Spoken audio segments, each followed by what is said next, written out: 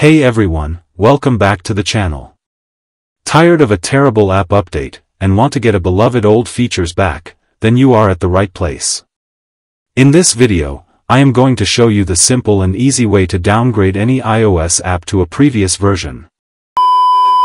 First, visit this GitHub website. I will leave the link in the description. Now scroll down, tap on the latest option. Now at the next page, scroll all the way down, and here you will find the Muffin Store IPA link. Tap on it and download the IPA file.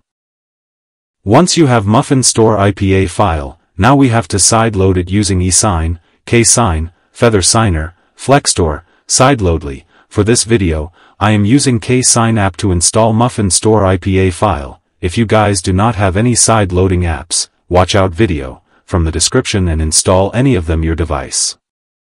Once Muffin Store is installed, open it, and you will see the interface like this. Now to downgrade iOS apps, navigate to the App Store, search for the app you want to downgrade. Now tap on the share icon and copy the link.